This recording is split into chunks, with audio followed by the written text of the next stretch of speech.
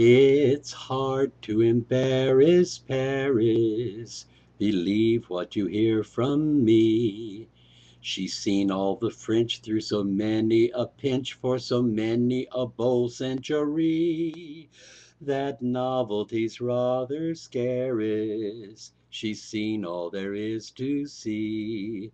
For so long has she been fashion's capital town that she's seen every kind of galosha and gown. So with skirts going up or with skirts coming down, it's hard to embarrass Perry.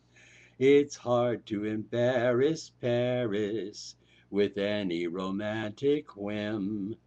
She's not set astir if you sing of a her, or if you, as it were, sing a hymn.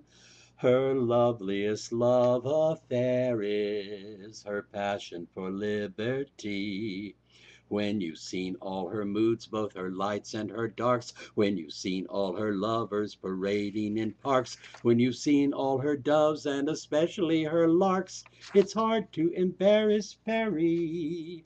Everybody comes, everybody goes, everybody thumbs their collective nose. Everyone is sure they're above l'amour, but then they get so amorous they almost drop their cameras. Boom, boom, boom, boom, boom, boom, boom. Her tourists seek variations unknown to their local laws.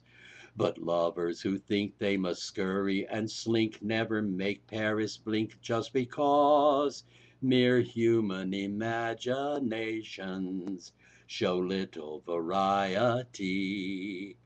There's no kind of naughtiness she hasn't known, but American Puritans turn her to stone.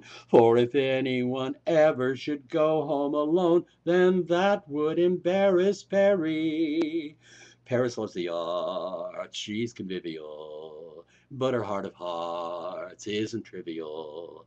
Underneath her smile and her sense of style, the heart of Paris night and day beats with l'amour de liberté. You never will find a nation that sings so continuously. When armies appear, she tra-las, oh my dear, and who is it this year conquering me? In sorrow or celebration, her bells peal a melody. After 2,000 years of those dings and those dongs, after 2,000 years of those rights and those wrongs, after 2,000 years of those accordion songs, she plays both for pay and for free. How could you embarrass Paris?